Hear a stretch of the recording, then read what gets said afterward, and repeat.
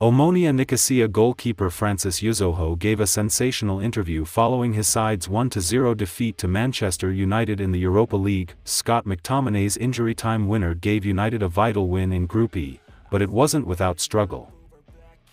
Uzoho started the game after an injury to number 1 Fabiano earlier in the week. Against his boyhood side, Uzoho put in an astonishing performance by making 12 saves. The 23-year-old spoke to BT Sport at full-time, with his enthusiasm clear to see. Despite having a point snatched away at the last second, Uzoho was still buzzing after playing at Old Trafford for the first time in his career. When asked if he was upset at the result, Uzoho replied, "I am not disappointed because we had a good game. I would have preferred to get at least a point, but I'm happy because it's not an easy stadium to play in with these big players. I'm happy in general."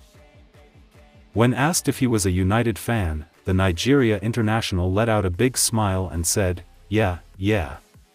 It's a dream come true for me.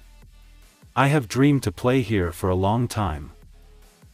When I saw the draw and figured I would be playing at Old Trafford, I wanted to play and I prayed to God to get an opportunity to play.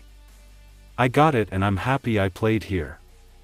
Uzoho kept Cristiano Ronaldo, Casemiro, and Marcus Rashford at bay in the first half, with the latter registering a whopping 10 shots that he agreed it was the best performance of his career, before continuing, "I am proud of my teammates because it was not a one-man job.